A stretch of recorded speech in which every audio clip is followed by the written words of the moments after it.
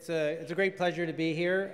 It's a real honor, and it's quite humbling because I am not a botanist, and the real botanist in my family, my wife, a fierce gardener, unfortunately couldn't come with me, much to her regret. Things at home required her to stay there. But she would have really enjoyed this meeting.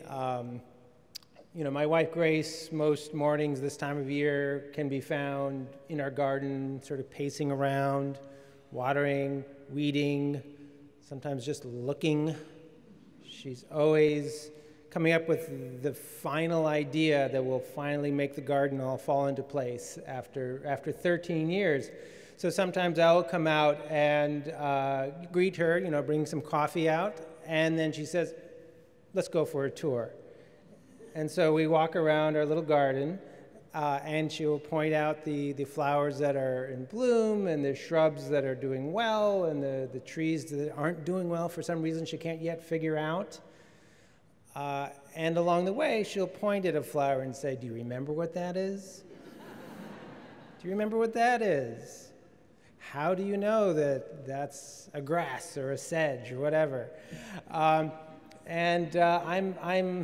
I'm an earnest student, but maybe not an excellent one. In any case, I come to you in all humility as a journalist who writes about nature, and sometimes that actually includes plants. And so I wanted to talk to you about writing about science and the challenges that it poses, and in particular, what it's like to write about plants. As was mentioned before, I went to college at Yale. I was an English major. I just knew I wanted to write. I didn't really know what. So I would just take classes about writers who I just wanted to learn from. So Melville, for example. And at the time, I was thinking of it mostly in terms of literature, although he was writing an awful lot about the natural world, not just whales, but all sorts of things, and writing about it in a very compelling way. I wasn't the sort of person to put two and two together, but I was fortunate to get a job, an entry-level job as a copy editor at Discover magazine, a science magazine where I could learn about writing, and writing in particular about science, which I'd always liked, and suddenly I discovered there was a place that you could do both.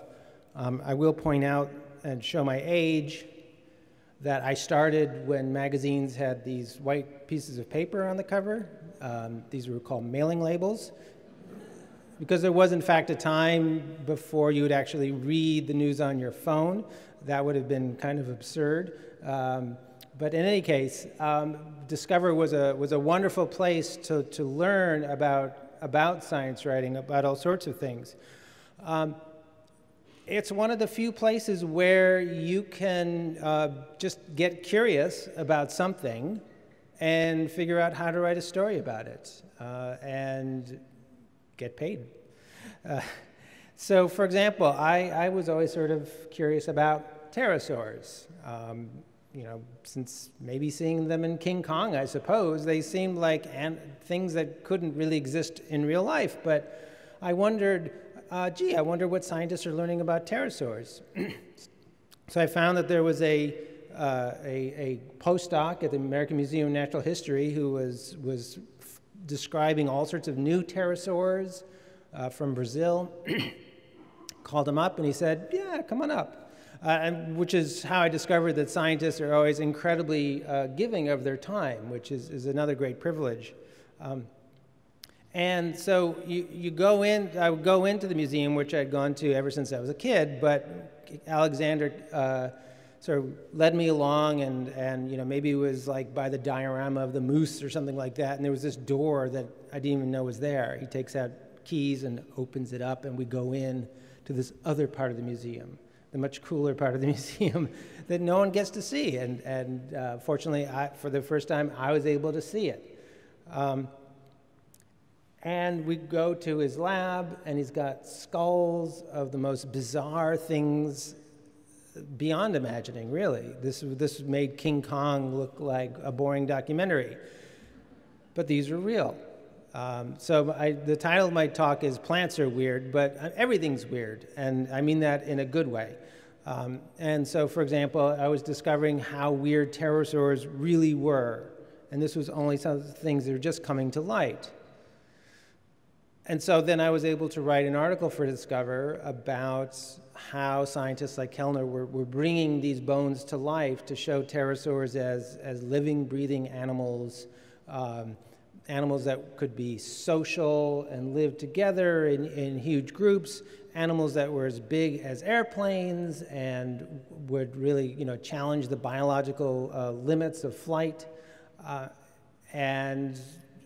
We could even get the artist Carl Buell to make paintings. So experiences like this really showed me that this was a kind of work that I just wanted to hold on to very tightly. Another nice thing about writing about science is that you can actually be there when scientific history happens. So, for example, whales have long been a big puzzle for biologists, another animal. Indulge me for a little while. This thing about whales is that they're in the water, and yet they're really not like fish, and it's very puzzling, which has led to all sorts of weird speculations that they're just sea monsters. When anatomists looked inside of these whales, they realized what they were dealing with was basically a mammal wrapped inside a fish, which is very strange. And so there were all sorts of debates about, well, was it really a mammal? Was it really a fish? What Darwin realized was that actually, these whales that are in the water their whole life, they're more closely related to us than they are to the fish that they share the water with. So Darwin interpreted whales through his theory of evolution, in which he was imagining species branching off of a tree, and so he reasoned that whales must have evolved from land mammals. Actually, in the first edition of The Origin of Species, he recounts some story he heard about bears in America that would swim around with their mouths wide open, and bugs would fly into their mouths. And so he imagined somehow that this is what the early whales were like. And actually, he was called out in print about this, and he was mocked so mercilessly that he took it out of future editions. So this was an idea that was a little too far even for Darwin, and he really kind of left things there. I mean, part of the problem was that whales and land mammals were divided by such a huge anatomical gulf that without fossils to help, that all he could do was leave this conjecture there. And this was something that creationists would lord over evolutionary biologists, like, haha, you can't find this transition, so therefore evolution must be wrong. So while I was at Discover, a scientist named Hans Teveson and his colleagues were digging in Pakistan, and they found this amazing fossil, which has some key traits that are only found in whales, especially in the skull. But as you can see, had feet. This is a whale with legs. And when you reconstruct it, it really kind of looks kind of like a giant, hairy kind of alligator, maybe. And it probably led this amphibious kind of life. This was the kind of thing that Darwin had predicted. But it wasn't until the 1990s that it was discovered at last. Writing about that first discovery of Ambulocetus was very exciting. One of the challenges with journalism is that you want to write one article and be done with things, but actually science is bigger than that. Science doesn't stop when you publish your article. Things keep moving on, which is annoying, but obviously that's how it has to be. So in the case of whales, for example, scientists found lots more of these walking whales, a whole diversity of them, and some truly amazing forms that would be very hard to have predicted in advance. These are just a few of them, I should point out, just sort of put together in this one group portrait. Their life, they lived, separated by millions of years, but this gives you just a sense of the diversity of these early walking whales. And so I started to sort of see that there was like a bigger picture to tell that maybe was too big for an article, because you could start to see the more of these fossils started coming out, that they were really bridging that gap in a really amazing way. Whales didn't just jump into the ocean and start looking like dolphins. Some of the earliest forms of whales include Pachycetus.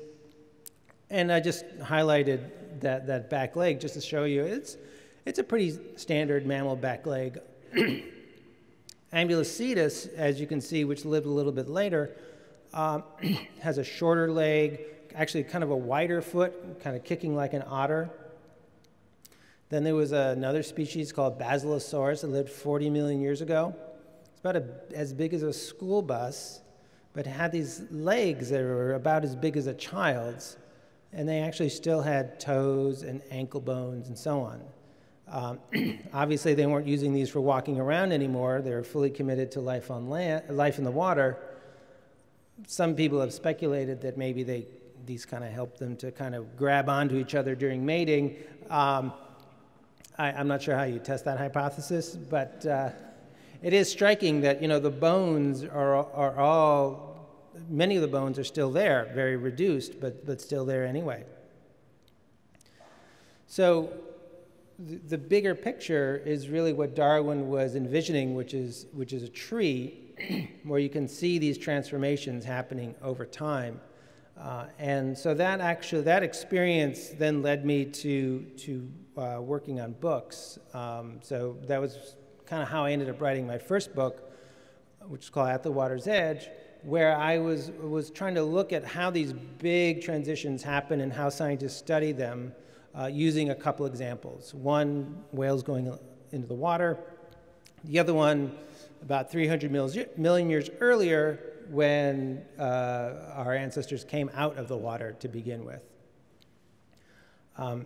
So that experience, really kind of lit a fire under me, and I wanted to write more books, and I wanted to write for other places. So I moved on from Discover, but very much those 10 years really kind of forged my experience as a science writer. And I started to look back at my earlier kind of unwitting training to be a science writer. So for example, now I look back at Moby Dick as being a wonderful example of science writing. All the English professors, when they go through Moby Dick, they kind of want to skip all the whale chapters. Like, whatever, who cares? I go back through them and I'm just amazed. And if anybody hasn't read Moby Dick in a while or haven't read it ever, I would hardly recommend it as scientists. There's this wonderful line he has in it. He says, "To have one's hands among the unspeakable foundations, ribs, and very pelvis of the world, this is a fearful thing. What am I that I should essay to hook the nose of this Leviathan?" And that's a nice motto for science writing, I would say. And again, I'll apologize that Melville is using zoological metaphors here, but that may be part of a bigger problem that I'll address a little later in the talk. So after leaving Discover, I went on to write a number of books. I'm working on one right now about heredity. And I also got to work for the New York Times, and I've been there for 12 years or something like that. I've been contributing to them. Started out working on features. So this is a feature I wrote about the evolution of snakes and the evolution of venom. And in the past 3.5 years, they just basically said, just write a column every week. Let's just make this simple. So that's what I do. So my column called Matter comes out every week. This is just an example of some of the things that I've written about recently. And sometimes in that mix, I will write about plants. This is just a picture I took this morning. One of the reasons I like to write about plants is because in writing about science, I like to start with things that people are familiar with. I want to take them deep into scientific research, but I need to start the tour somewhere else. Because I'm not writing for you. I'm perfectly happy if you read my stuff, but I'm writing for non-experts. I'm writing for people who, God forbid, didn't even major in science in college, or maybe didn't go to college. And so it's really important to me to find as broad of a sort of point of common interest that I can where I can start my stories. So plants actually offer a wonderful example of that because we're surrounded by them. So I don't need to tell someone what a tree is. That's nice. And so not only are we surrounded by plants, but we depend on them, and we have this very intimate relationship with them. And sometimes we might even forget about that relationship. So for example, after taking this stroll around Savannah, I had a cup of coffee at I guess it's called the Collins Cafe, lovely place. So I had a lavender mocha, which I highly recommend. So I was drinking plants, you know. I was having coffee, which is a plant, and so being able to connect to people by what they drink, what they eat, is also another great way to sort of draw people into important science. So this is one example of a story that I've written. It was a story about flowers, about angiosperms. And I can take advantage of the fact that everybody knows what a flower is. And then I can try to bring them back in time to a time when there were no flowers. That's actually kind of hard for most people to imagine. And to then ask, well, how did we go from a world without flowers to a world with flowers? And what's nice is that this is kind of a botanical equivalent of the story of whales that I was telling you about before, in that this is an old question, and this is another one of those questions that drove Darwin a little nuts. He referred to it famously as an abominable mystery. And so in the past couple decades, there's been some really exciting work on trying to figure out how angiosperms evolved.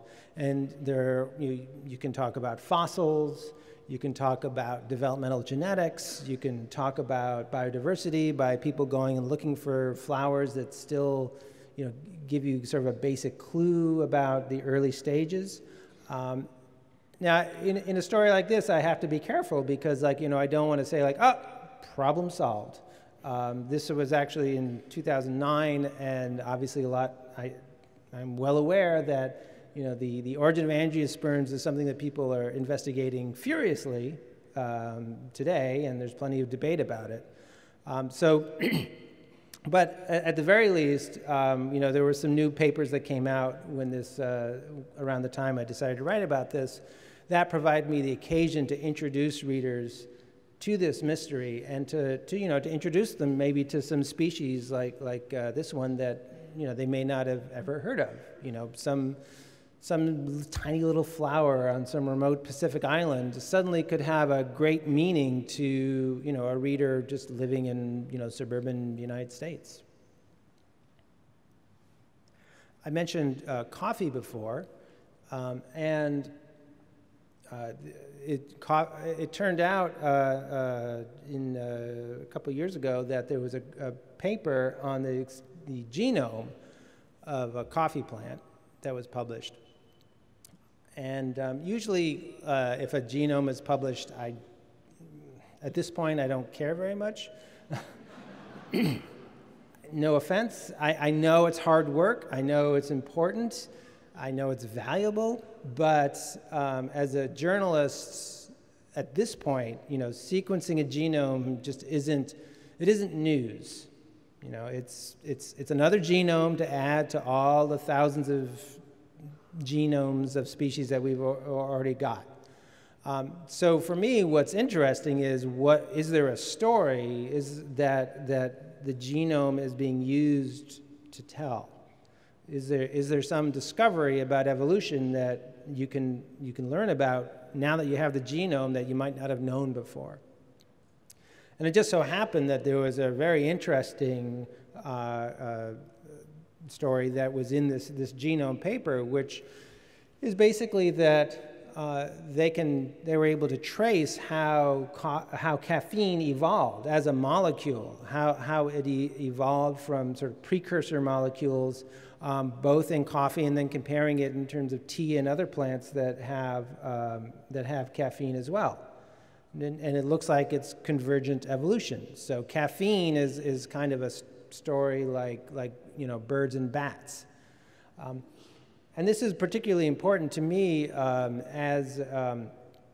in terms of presenting evolution to the public because I write about evolution, and long before vaccines were controversial or global warming was controversial, it was evolution. So at Discover Magazine, I was the one who got the hate mail first, and I still get it, and that's okay. But the creationists have really tried to exploit the fact we don't know everything about molecular biology to say that evolution can't be real because we don't know everything about molecular evolution.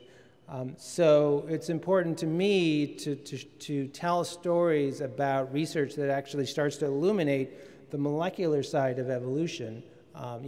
Whale fossils can tell you a lot about morphology, about, actually tracking a leg as it changes over millions of years. There's not going to be a molecular fossil of caffeine, but, the clues are there. They're embedded in these genomes. And so, it's a challenge to tell those stories, but my hope is that by using an example like coffee and tea, I have my readers' attention, and maybe next time they have their cup of coffee, they're going to think about it differently. That's the hope. As was mentioned before, I'm quite obsessed with pathogens and parasites because they're obviously incredibly important to just the way life is now. And you could argue that they're the winners. They're the great success story in evolution because there are more of them than us. And so sometimes I'll write about plant diseases. It turns out that plants are really cool because they get this weird pathogen called a viroid, which is about as simple a life form as you could imagine. It's not a virus, it's just naked RNA. That's it. It's not in a nice little protein shell or anything like that. It's really about it as good of a model of the earliest forms of life that you could imagine. And it's infecting plants. Now, were these viroids around 4 billion years ago? Well, actually, that's a big debate. I mean, some people actually think that viroids really were some of the original life forms, the first parasites. Now, how they got from 4 billion years ago to infecting potatoes today, nobody has a clue. There's a huge gap there. But it could be that to get some of our best clues about the origin of life, we just need to look at these funny-looking potatoes.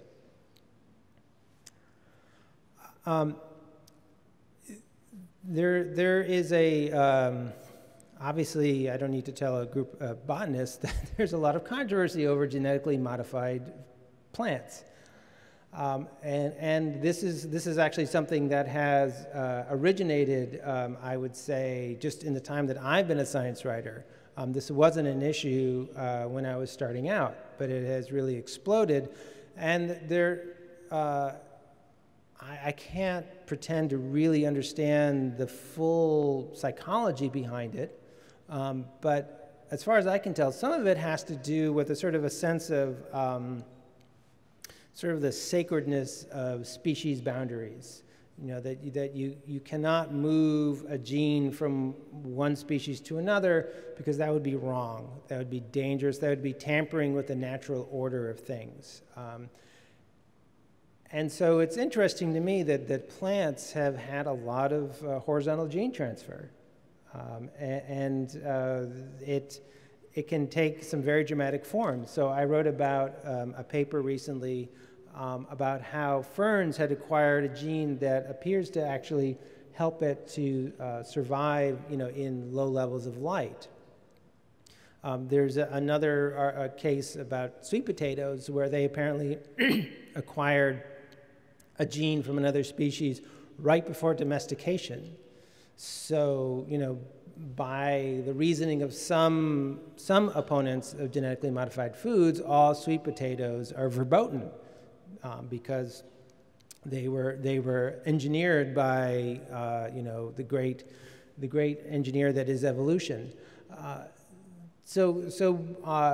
By I can use plants to get at sort of a deeper point about, you know, how evolution actually works and how we need to be thinking about what's natural and what's not. I'm not saying that genetically modified foods are automatically safe and fine and whatever, but I am saying that I am trying to sort of tackle that sort of emotional response to the very idea that genes are moving around.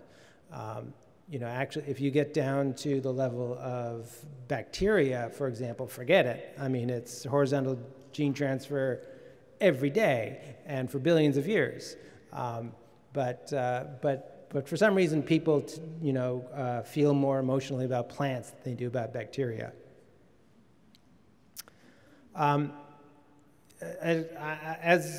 with my interest in evolution, I've also find it I find the current debates about genetically modified foods, plants, and these so-called superweeds to be, it's very interesting to me.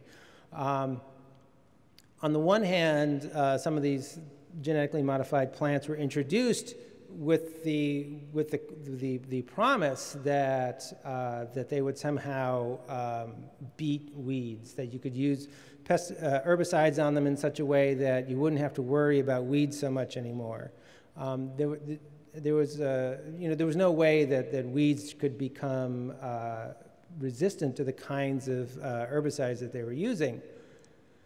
Well, evolution has shown that that's not the case, and so we have a growing number of weeds that are resistant to glyphosate and some of these other herbicides, and that's actually forced the producers of some of these GM crops to have to kind of rethink how they're going to deal with them.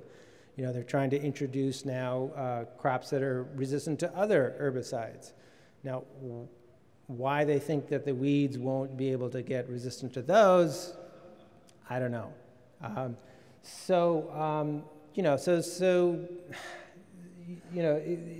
It's interesting, like, you know, kind of really trying to follow the science and really trying to think about these things in these plants in an evolutionary perspective. Sometimes you get the feeling that you know, people don't like you because you're not condemning GM foods, and sometimes you get the feeling that the, you know, Monsanto people are none too pleased that you're showing that even they are not immune to evolution.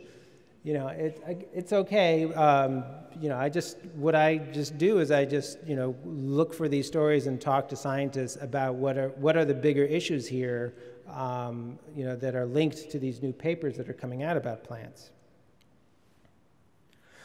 I'm finding also that writing about plants is a really useful way to talk about global warming. Global warming is one of these big problems that I just feel like our brains are not equipped for. There are just so many ways that we can just sort of displace it. So, you know, people who want to deny global warming can have lots of different ways of doing that. I get plenty of examples of that on Twitter. But even, people who accept the reality of global warming will, feel like, well, what can we do about it? I'm sure we all flew here to come to this meeting and, used up lots of fossil fuels. What else are we going to do? It's not like there was a solar-powered plane that we could choose from. But to make people try to make people aware of global warming is a challenge, because a lot of the most dramatic effects are things that are happening far away. They're happening on an island in the Pacific. They're happening in the Arctic, and obviously those things are important. But it's easy for readers to sort of disconnect from those things. So if I'm writing for a primarily American audience, I'm kind of interested in the examples here that show that global warming is happening now and that you can expect more of that in the future. And plants can provide a really good example of that. So this is Richard Premack at Boston University. He's on the left there. And he has been studying the plants that grow around Walden Pond ever since Thoreau's time. And he can actually use Thoreau's recordings as part of a data set to try to figure out what have been happening to the plants in Massachusetts over the past couple centuries. And they're greening up and blooming earlier and earlier and earlier. So this is a place where you can show how spring is coming earlier. And this is something that an American reader can appreciate. I'm sure all those English majors who keep telling you how much they don't like dealing with science, they've all read Walden Pond. This is hitting them in the sweet spot, and this is a way to really sort of drive home that that we're not talking about something happening in the future. The plants are responding to it now. Now, what do we do about it? It's, aside from just figuring out a way to stop spewing carbon dioxide into the sky, there are other things that people are looking into. And so I've been interested in writing about some of those things as well. And so one of the really controversial ideas is to say, global warming is happening so fast that it's not enough just to bloom earlier in the year. There are going to be a lot of species of plants and animals that are just going to be unable to thrive where they are now. So their climate envelope is going to move. And the question is, how fast can they move with it? Now, if you're a bird, you might be able to follow. If you're a white-bark pine, this could be trickier. And unfortunately, white-bark pines are already being hammered by insect outbreaks. And so on top of that now, it looks like climate change is going to be hitting them quite hard. And so I wrote recently about how some scientists are talking about the possibility of basically taking the white-bark seeds and just starting to plant them in places where it's predicted that it will be suitable for them in the next few decades. And so this brings up all sorts of really deep issues about, about extinction, about what sort of control we should be having over nature. Is it right for us to be moving these things to new places? Will they then become themselves invasive species? It's a big debate, and it's an urgent one, but it's also, a fascinating one as well, because it brings up these really profound issues. So again, by writing about sort of the nuts and bolts of this research that scientists are doing on plants, that's one way. That's another way that I can kind of bring readers into the broader issues that really, I think, drive science. I mean, I think these are the things that scientists really feel very passionate about, but it's sort of in the background, because like every day, like you're checking out your seedlings, you're writing a grant application, you're just doing all the stuff of being a scientist. But there are these big questions that are driving you, and I like to sort of get at those things through writing about research like this. The challenge in writing about research like this and trying to get at those big questions is that a lot of times the way I find out about this research is that there's a paper. Somebody's written a paper. You know, maybe I get my hands on a copy before embargo. And I'm looking at this paper, and I'm looking at stuff like this, which is fine, you know, for what it is. But you know I won't be cutting and pasting.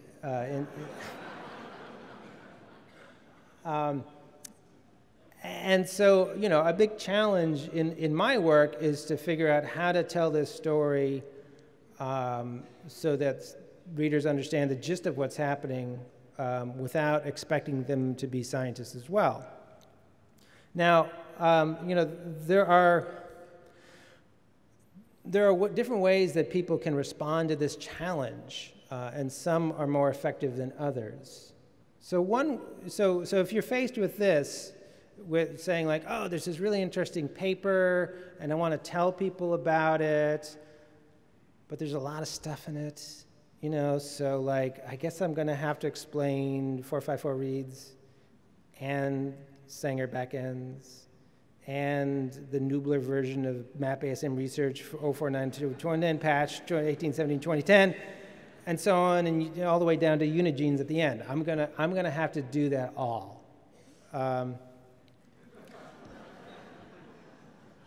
I'm here to tell you that's not a good idea, because you know, there's actually been a lot of study by psychologists about sort of information and how people take in information, and there's long been a sort of, you know, when we talk about big questions like, for example, global warming, people say, well, people just don't know enough about it. We just need more information. It's sort of called a data deficit model. And so people just load in more information, and it doesn't help. Because just on a very fundamental level, it's like, it's kind of overwhelming if, you know, you're just waking up in the morning and you just want to like read the paper, and someone is giving you, you know, a 20,000 word botany lecture. They're going to say like, I can't deal with this now. I just can't. So the trying to like add in more information is not going to make things better. So, you know, so for example, like when I write my columns for the New York Times, you know, they're supposed to be 900 words. I can get away with 1,000. You know, if I try to do 1,100 or 1,200, my editor will, you know, whack me on the nose with a rolled up newspaper. So then you say like, okay, well, if I can't have like infinite space to write about all these bits of detail, well, I'll just try to squeeze it all into the room that I have, all of it. And that doesn't work, and that is like making a ship in a bottle. So that you will end up writing something where every word every phrase is incredibly densely packed with meaning, and so tightly packed that really somebody who is coming new to this is not going to understand it, is not going to enjoy trying to understand it, and is not going to read it. Something else I have to bear in mind is that no one is being paid to read what I write. You know, they can always just move on. Now that's not, perhaps that's a little different than if you're writing, say, for, you know, undergraduates or for your colleagues, but for me, like, I have to bear in mind that if this is painful for my reader, they may want to recoil from the pain. Steven Pinker has recently written a wonderful book called The Sense of Style. He himself is a cognitive scientist and a really masterful writer. He's written books like The Language Instinct and How the Mind Works.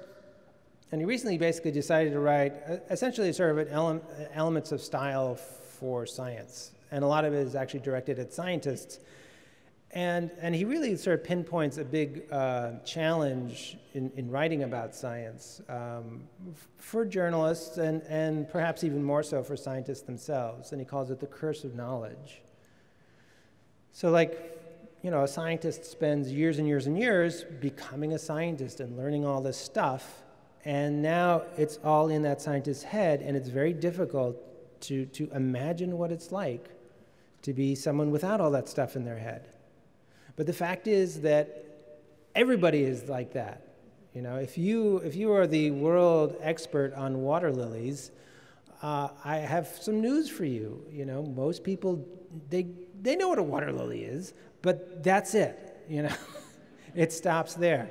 Now, they might find it fascinating to learn more about water lilies, but you cannot be resorting to all sorts of knowledge that only you have and that other people don't have. And this is a problem, and there's not an easy solution, but the only way to sort of deal with it is mindfulness, to be mindful that there is this disconnect. And journalists will get this too. Like, you know, if I've spent a week learning about coffee, you know, I have to remind myself that other people haven't been doing that. They've just been drinking it and been, you know, arguing over, you know, whether Starbucks or Peet's is best. I mean, that's how they think about coffee. So I have to sort of put my mind in their mind. Now, a lot of this gets down to the kind of words you choose, because, you know, if you know what a word means, it can be very convenient to use a very jargony word to mean precisely what you want to say. That'll save you space. But Rob Dunn, an ecologist, really nailed it, I think, with something he wrote a couple years ago about how you write. He said, "Tritrophic is not a real word. Your reader does not know the words tritrophic, ecological assemblage, genomics, or parthenogenesis. That is not because your reader is dumb. It's because scientists made up those words and never told anyone but other scientists. Don't underestimate the intelligence of your readers. Readers can be very clever, but it is not their job to know all the words that you and the 12 people you call colleagues made up." You know, I mean, I feel, you know, sometimes when I'm talking to people about science writing, I feel like I could just show what Rob wrote, do a mic drop, and just leave, because that really is so important.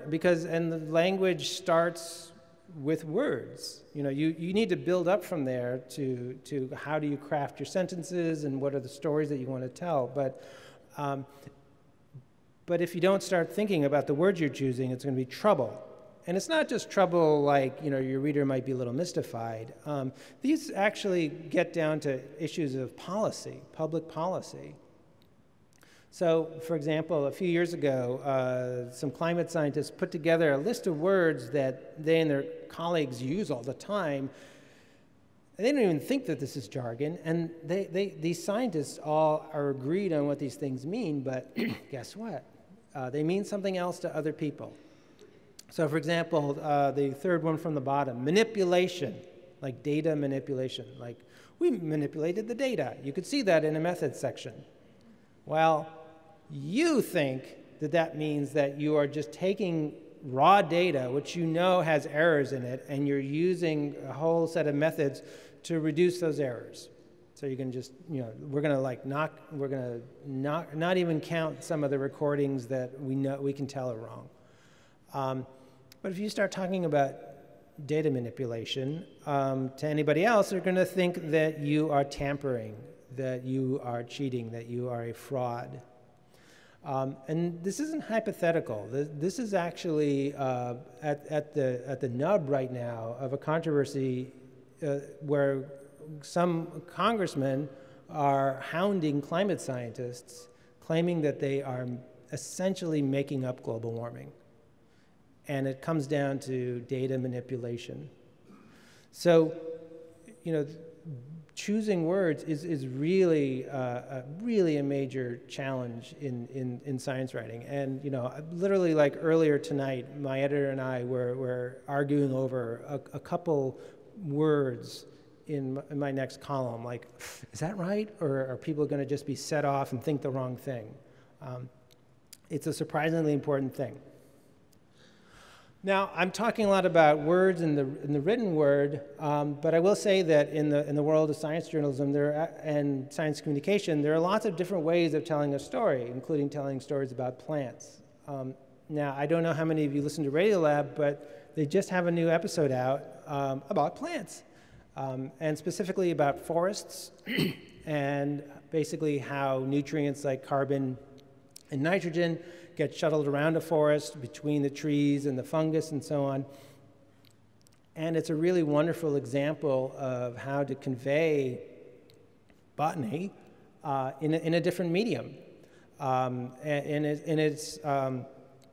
It's very much sort of focused on listening to people's voices and conversations about what it's been like to study these forests and to learn more and more about how they're really kind of a creepy sort of collective than just sort of independent trees living on their own.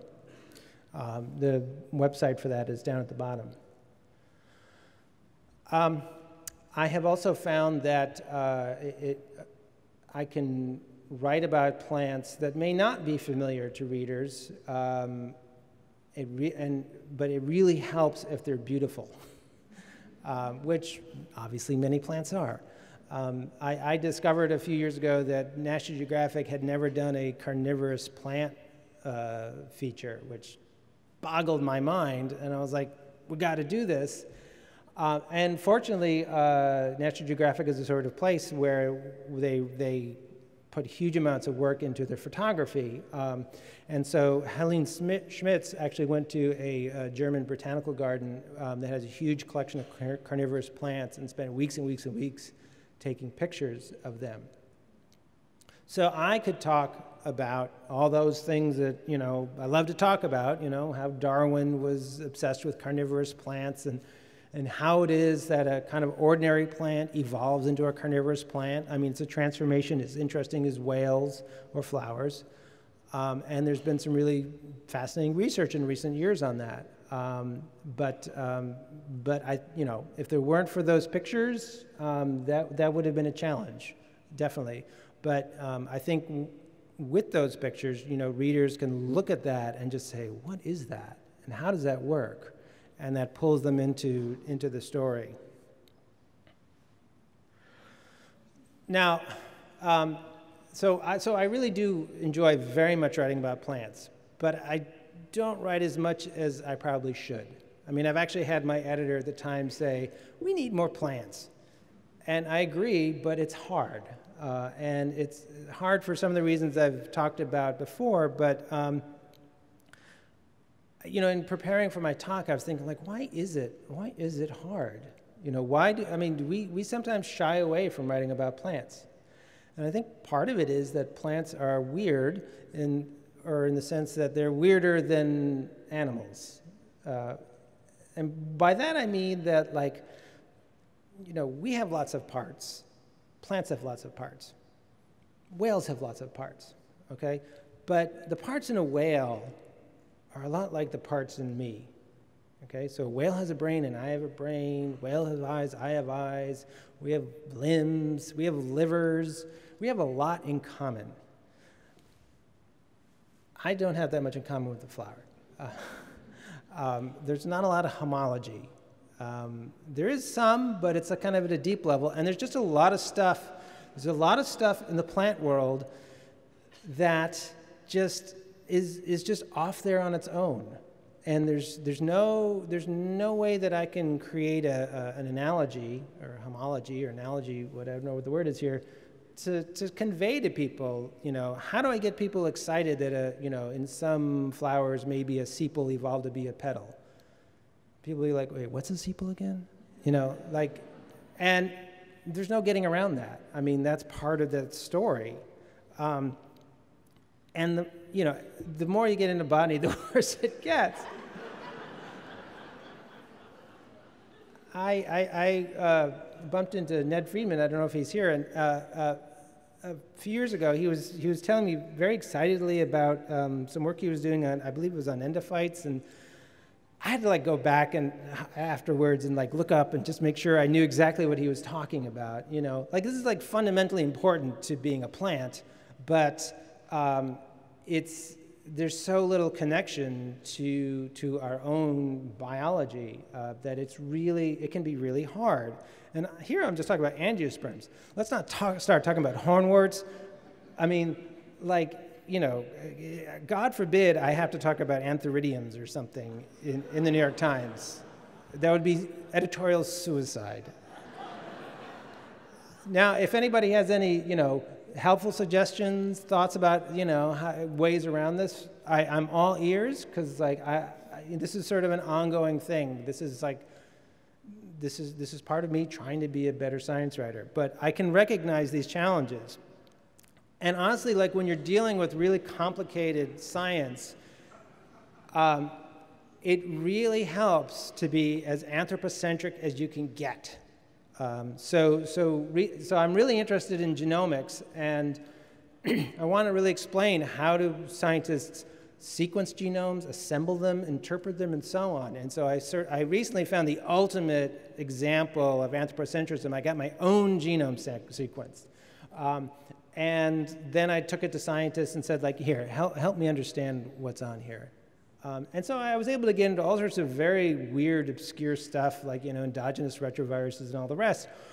But the readers would all sort of say, like, oh, okay, all this weird stuff, this is inside the journalist who's writing about it. You know, so that it keeps that connection close, so we don't sort of drift off and the reader just feels like they're lost.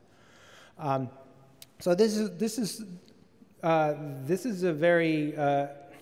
very helpful, and you will find a lot of the time that when we journalists are writing about really complicated biology, we not only stick with animals, we like to stick with humans.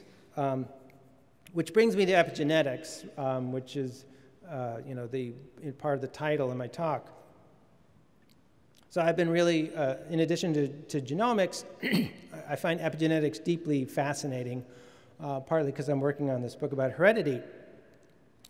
And so writing about epigenetics, about how gene expression is controlled by basically how they're being physically arranged, you know, coiled up or covered with methylation and so on.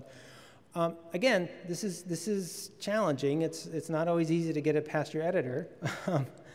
And so, you know, you really want to focus in on issues that are important, like how does it affect human health? So if you smoke, does that affect the epigenetics in your cells? Is cancer partly an epigenetic disorder, and so on?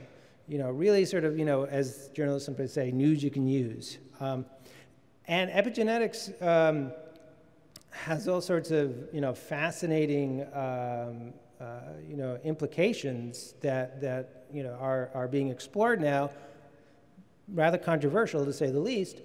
But, you know, there are these ideas that animals, you know, can experience things that alter their epigenetics, and then they pass that down to their offspring, so that, you know, experiencing stress can change these methylation marks, which can then be transferred down to offspring, and so that actually leads to sort of physical changes in the offspring.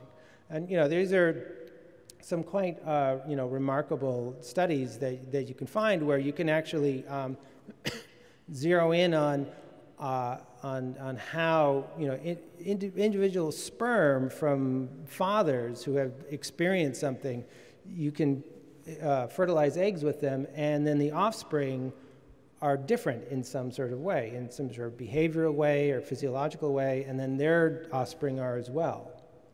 And so, you know, there have been, you know, papers being published, you know, all the time about this stuff, and, you know, I find it quite exciting. And so I've written about this recently. I talked about some of this research on paternal epigenetics, and actually there was a study where basically animal studies suggest that if fathers get obese, that this can affect their offspring through epigenetics alone. And so some researchers actually did an experiment where they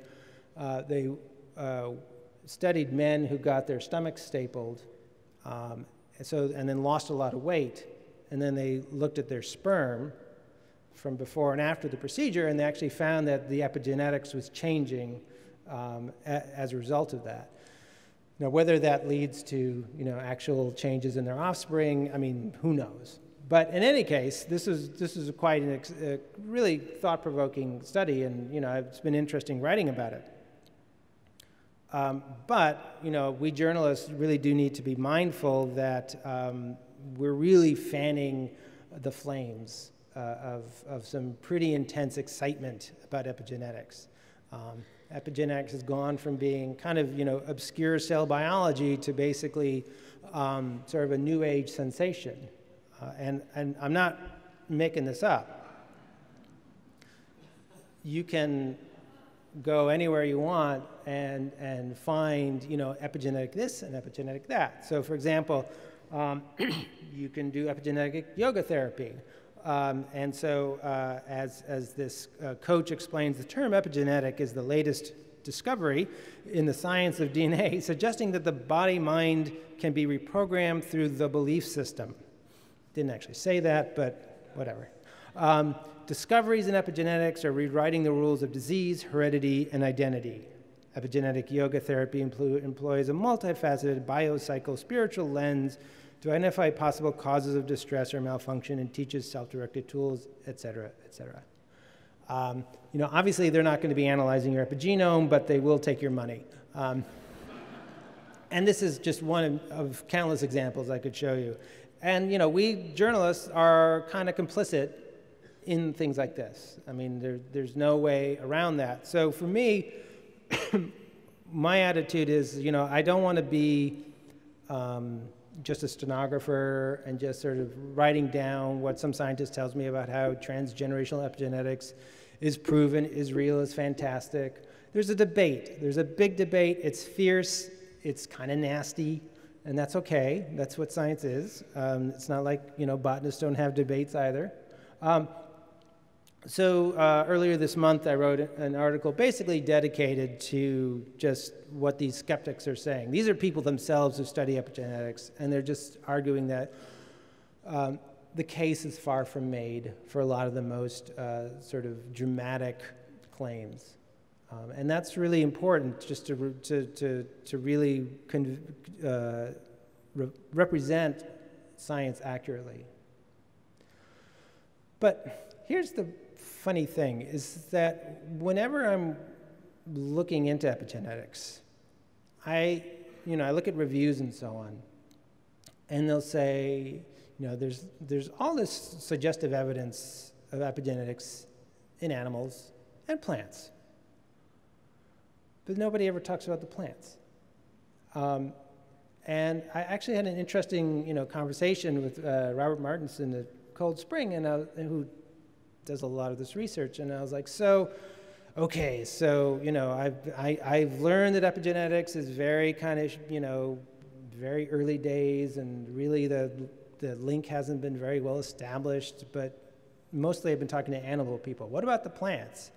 He's like, yeah, I think it's pretty clear. I mean, there's a lot we don't understand about it, but, epigenetics is really important for plants, including in a transgenerational way. And it's fascinating to me that, we journalists haven't said boo about this. Because, again, I think our anthropomorphism has or anthropocentrism has gotten in the way of appreciating that plants are probably doing something really amazing that really might sort of make us have to rethink, how generations work, how heredity works, and so on. But because they're plants, we've been giving them short shrift. And, I'm sure that, this could potentially have a lot of implications for agriculture and so on. And, I feel actually quite remiss that I haven't really been pursuing this. So I promise to you botanists that this is going to be one of the next things I'm going to write about, because you know I'm learning more and more to respect the plants. Do we have time for questions or anything? Okay, great. So thank you so much for coming, and I guess we have time for questions.